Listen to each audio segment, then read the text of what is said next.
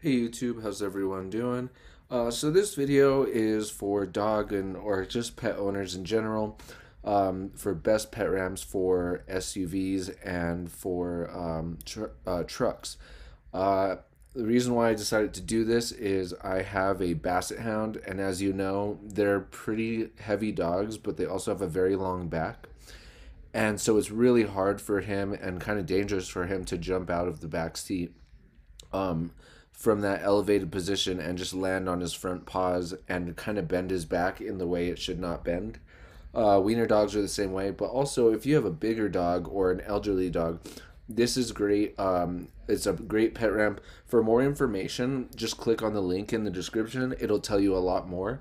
This one runs around $100. I'll show you some other pictures of it right here.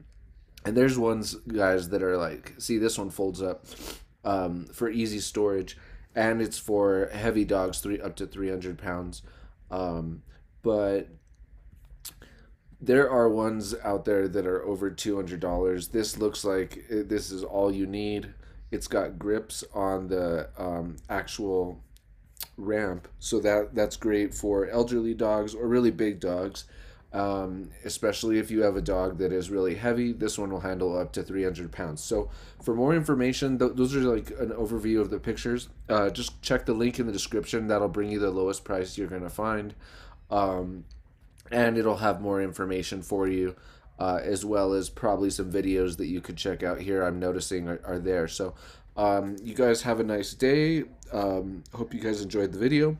Please rate, comment, subscribe, and check out the link for more information. And thanks for watching, guys. Have a great day.